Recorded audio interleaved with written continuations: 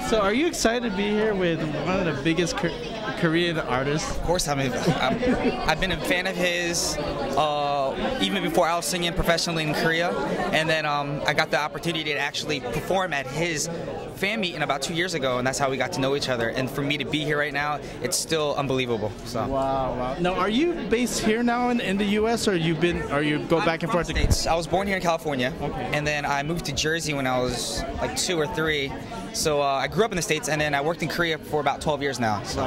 Now, how do you feel about K-pop and just Korean music in general is becoming really hot, where people are just like, wow, you know, we've interviewed Jay Park, and with him, right away we put something up, all his fans are out there. How does that feel to see that's happening?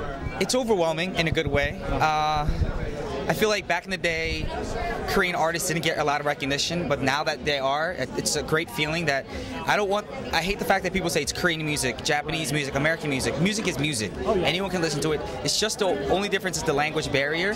So now that Korean music is shining out to all over the world right now, I think it's an awesome thing. Right. Because what you're saying is music in general is international.